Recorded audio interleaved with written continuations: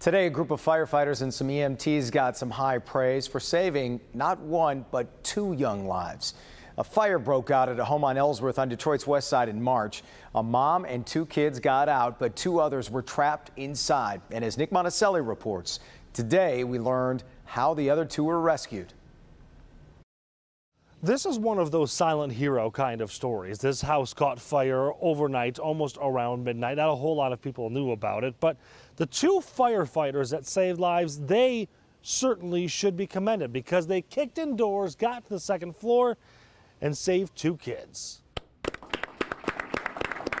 The awards handed out today might mean the most of all awards given because they're not just for extraordinary work, they're for saving lives. More smoke than anything. It wasn't that much fire, but it was pretty filled up with smoke. Firefighter Eric Jones, the second, was the first to go into this home, knowing two little ones were trapped upstairs. The mom crying and screaming on the sidewalk. I mean, I had no other choice to go up there. Key is to stay calm.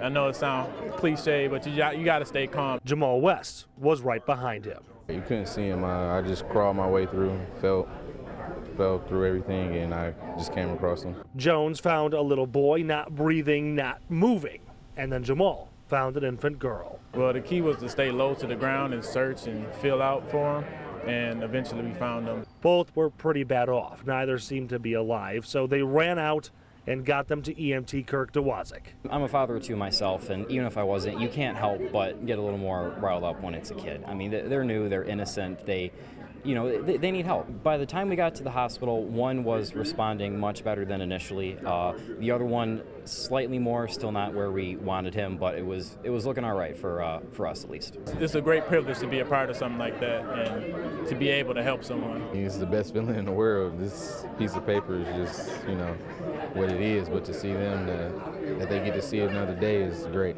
On Detroit's west side, Nick Monticelli, Local 4.